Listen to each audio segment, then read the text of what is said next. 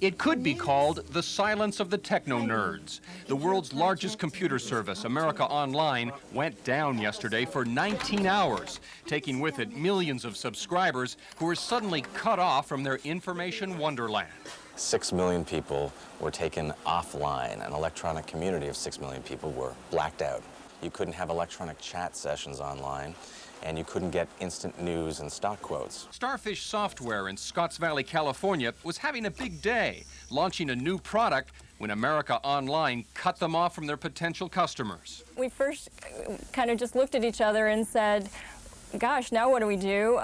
For some net heads and geeks, and that's what they call themselves, the crash of America Online left them feeling lost in cyberspace. Basically, the entire thing had crashed. And your reaction?